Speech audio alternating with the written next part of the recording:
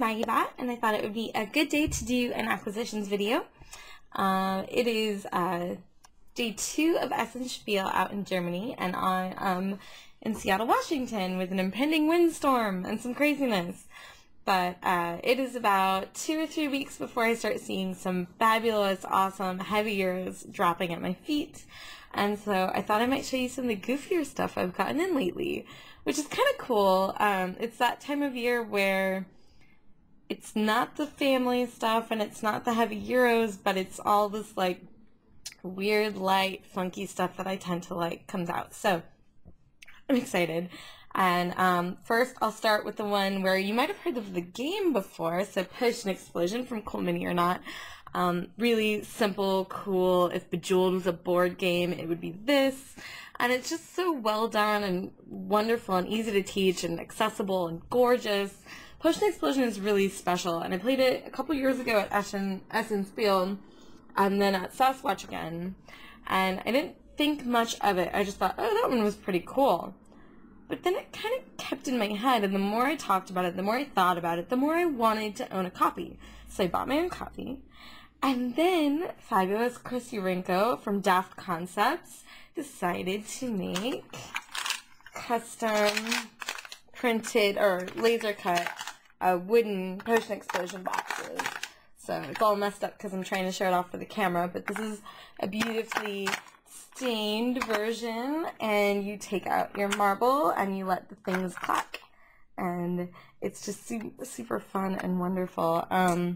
Next I'd probably go find custom marbles, because I figure it's something not super expensive that could really have an impact on the coloring of my game.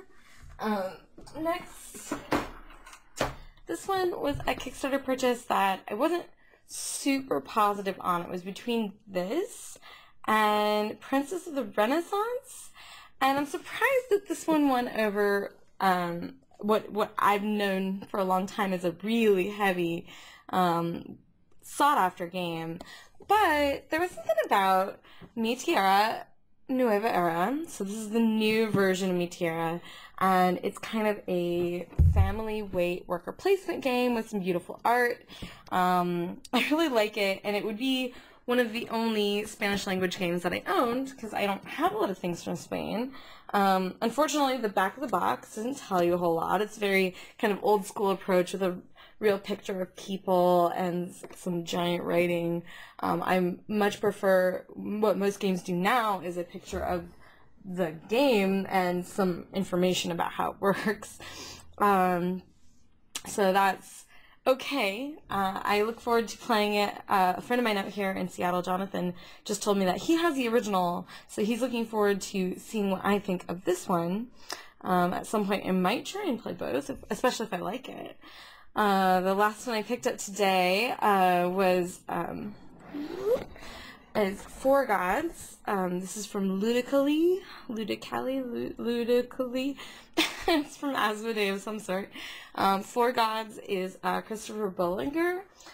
He did Archipelago a couple years back. Now, Archipelago I thought was a fabulous game. It's worker placement, it was resource management, it was really fun, like this weird semi-co-op thing. It fell a little flat for me on some things, the semi-co-op nature of it. Unless you had incentives for people to help others, it always fell to people like me who would help out the rest of the group. And so whomever didn't want to do that didn't have to spend their resources. And I didn't like that there was a traitor element in a game where you could lose pretty easily. But honestly, the theme was just, oh man, the green Christianity so you could prevent the uprisings. Oof. So I've been looking forward to another one of his designs because it would give me a better idea of what kind of designer he is. Now, Four Gods is lighter than Archipelago, because Archipelago is about as rules heavy as you're going to get for a medium euro. Four Gods is real-time tile laying, kind of like a smash up of Galaxy Checker and Carcassonne, because at any time you need to have tiles in both hands, or if you have a hand free, you can take a couple other actions to flip things or draw things out of bags. If you want to draw out of the bag, you have to have both hands free. at some point during the round, you will invoke a god. And in order to invoke the god, you take the little tile, and they're rivalrous, so you can have one, and then no one else can have that same one. And as soon as you invoke your god, you can place your little meeples out on tiles as you place them to score points. So that's where the Carcassonne comparison comes in. This is all real time, and you're kind of building from this frame on inward. And it's a really short play time, so I'm really looking forward to it. Galaxy Trucker is not my favorite. I love building my ship, but I really hate rolling dice at it for a half hour afterward. And I've played a little of the expansion, and I've played where you can, you know, look at the cards that are upcoming and kind of build to prevent that, but that's still not fun for me. So Time and Space has always been my favorite real-time so far, but I love the idea of real-time. Probably more than the actual amount of games that I've played of it. Second to last. So sometimes you just have to spend that goofy money. It's, you know, a new lipstick, a new hat, or whatever. I tend to do that with goofy card games by sweet-looking individuals, and that is Telepathic Training Wheels. So this was a man who printed this game as a passion project a long while ago, and finally he just wanted to sell it, so he put his game on Kickstarter. Maybe $9 a deck. They're these like circle cut cards. Can you hear that outside? Oh my goodness. There's giant windstorms. Everyone's driving like a maniac outside. So Telepathic, now I'm mixing up the name. Telepathic Training Wheels is a two-player kind of war. So everyone's going to have cards in their hand. You're going to play two cards, and you're just going to try and win. They have found that the color patterns and whatever else in the game will tend to make one person better at the game than others, even though it's war, right? It's somewhat random. I love the idea that they're trying to use colors and patterns to manipulate the psychology of the game and try and tell you whether or not some people are inherently better at reading others.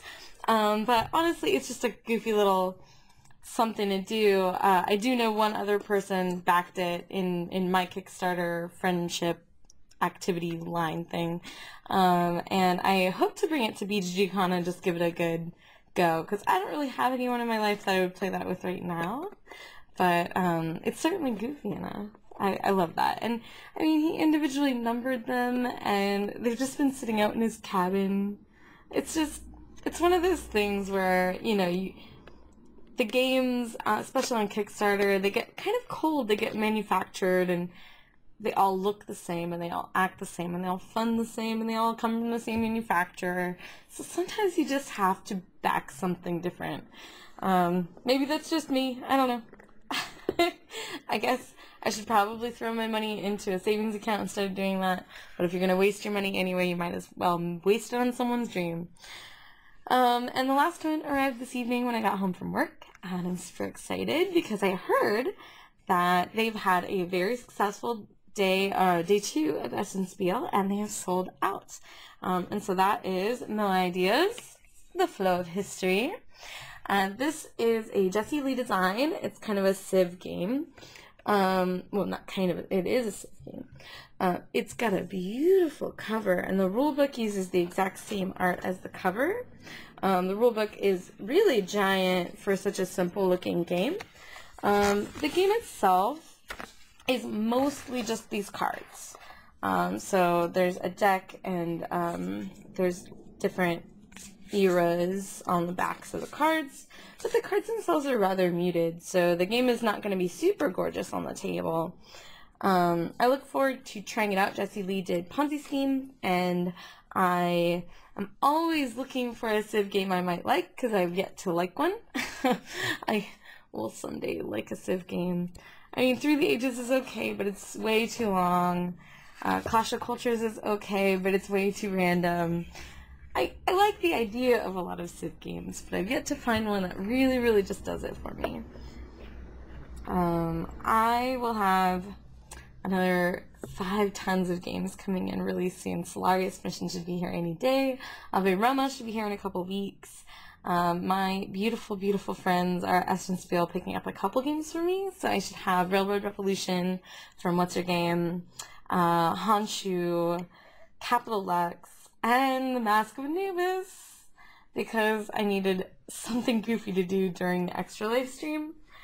So for Extra Life, I guess I should give you an update. November 5th, there's going to be a stream. It's twitch.tv/cardkingdom. It'll be 24 hours. Myself and Steph Straw are there 24 hours trying to raise money for the kids. We will be joined by Suze and Bebo. They may not be there for the whole 24 hours just because they have lives and children and stuff. We'll have Aaron Dunham that I work with. He goes by Sarks online or NPC Aaron for a long time, and now he's got a new Twitter handle and I can't remember what it is. And some friends of ours, and we will be streaming, so twitch.tv/cardkingdom, so join us. I've got my onesie all set, so if I hit $1,000, I have to put on a onesie for the rest of the 24 hours. Right now I'm sitting at about $700. I will do 1 or 2 more big pushes right before then to see if I can't spend the whole 24 hours in my brand new onesie.